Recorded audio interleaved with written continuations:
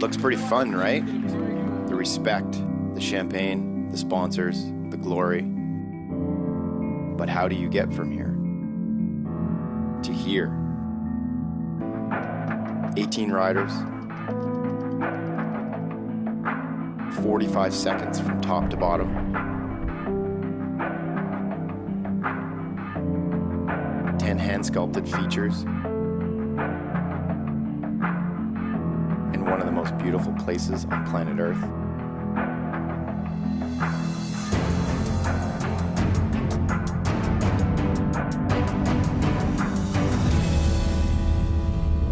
It's a long way away from your local dirt jumps, kid.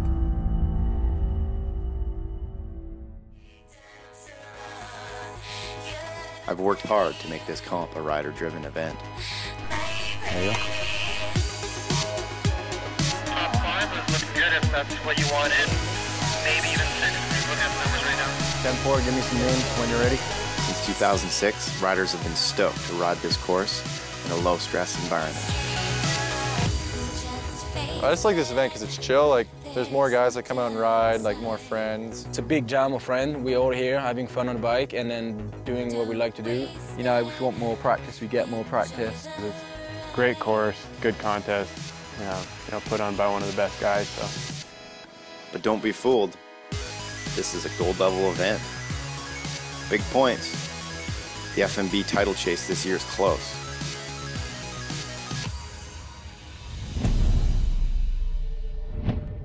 If you read the internet forums, you already know.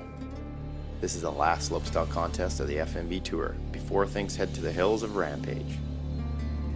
The last chance for current tour leader Sam Pilgrim to potentially lock in the title before heading to the vastly different playing riding grounds of Virgin, Utah. Yeah, last year I decided to track out to Rampage. I'm obviously from England, living where there's not even any mountains, and here I am in the middle of the craziest place on earth. And then I've got to ride my bike down it. If it's not fun, then I can't really ride to my best because I'm not enjoying it. Rampage is the biggest event for mountain bikes, so you want to be there. You kind of spend a day or two walking around all these ridges. It's a lot of area to cover, so you know what I mean? You look at every little spot, every little detail, and then you kind of work out what works best for you and, you know, the line that excites you the most. Stepping on the podium at Rampage, the last event of the year and kind of the biggest, gnarliest, most well-known mountain bike contest would be probably the best feeling ever. Now I'm interested to go back, you know. I've got a real downhill bike and yeah, I think I could actually have fun there this time, so I'm gonna go.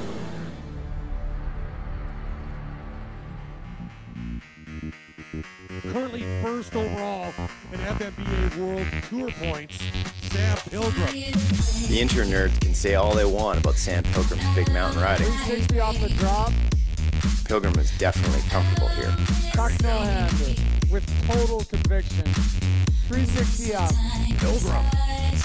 Backflip. Oh my goodness. What? And a decade.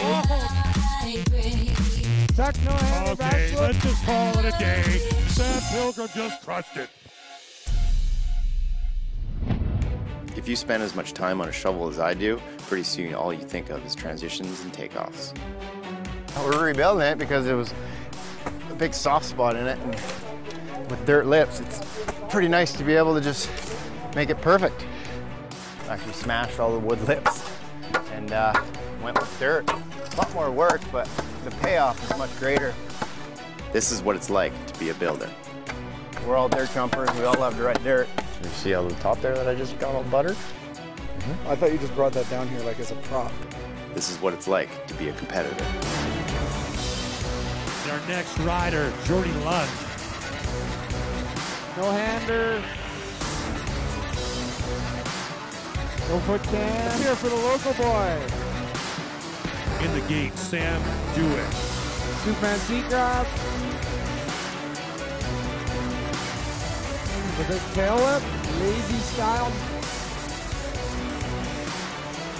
Finishing with a nice big flare. Up to the top, T-Mac, locked and loaded. Decade. Oh, T-Mac. Double tail. Things are heating up. He's crushing it here.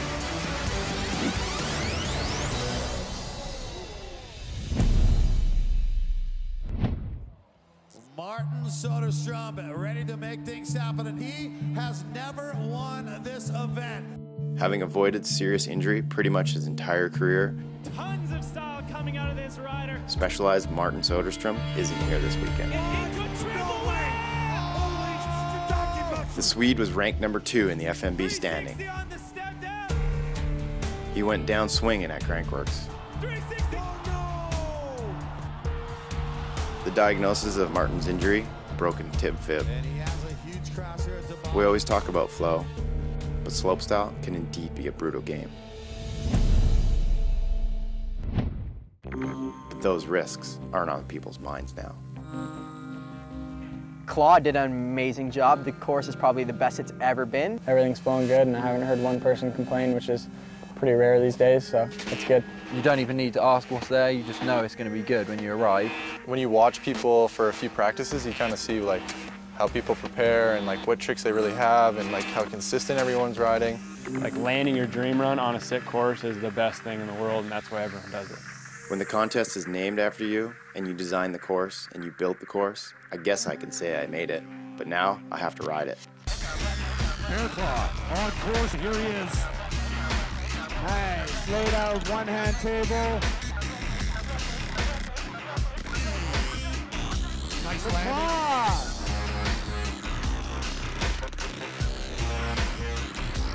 Big tail whip again. 360X up. And a flare. Very nice. In the gate, Logan Pete. Nice big tail whip.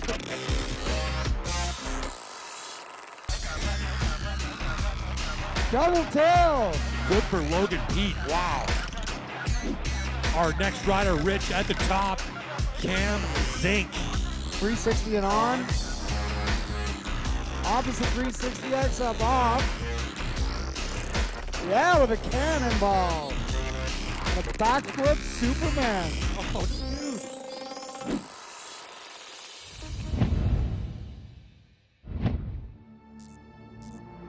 The 15-year-old phenom. Here he comes. Missouri, what's he got? What? Holy, are you kidding me? When you make this loud of an entry into the sport, expectations are high.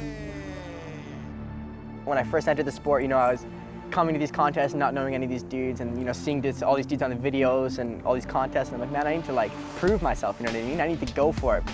But despite his undeniable talent, Anthony just hasn't been able to put together a full pull. Anthony, Missouri, massive flat spin 360, higher than anyone we've seen today. Into the cork 720 and just misses it. Huge three-whip. That kid muscles all the stuff around. And he just overshot that. This is the Red Bull Joyride. It looks like he's going for the big line into the cabin. Truck driver up top. This is linking up perfectly for Anthony. Can he do it? Oh, no! Anthony just going down hard on that double whip. We're getting ready to go here at the Bearclaw Invitational. Our next rider, Anthony Missouri. What will the story be? Realistically, Nice. this is his last shot this year, or either more of the same, or to change up the game. Tail whip off. Yep. Backflip bar spin. Things are heating up. And finishing off with a flare, landed perfectly. That's the run Great Anthony was run. looking for. Our next rider, Thomas Genon. Winner of last year's Red Bull Joyride. Trying to redeem himself here at the Bearclaw Invitational. Oh, truck driver, 2X up. Double tail whip. Oh my goodness. Cork flip. Foot plant on the tree. Oh my God. Our next athlete, ladies and gentlemen, Yannick Granieri. Big tail whip off the cannon. Backflip up. Nice lazy tail whip off. Granieri. Double tail whip on the hip. Another flip whip. And a flare. Oh, that was rad.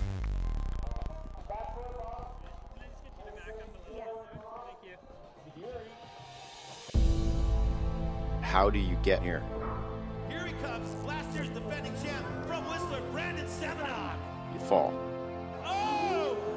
Brandon going hard. Get back up. And you know what? You work.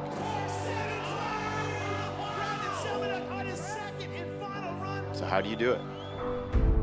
How do you get from here Gold stop in the FMBA World Tour to here? the Bearclaw Invitational. You spin, 360 off the first drop, you flow. tail whip off the cannon, There's no easy road to the top in any sport. opposite tail whip off the hip, It's just how it works. truck driver off the drop. Oh boy, this is a winning run. Look at this. Another tail whip. And a flip whip on the last jump. And you know what? There are no accidental champions.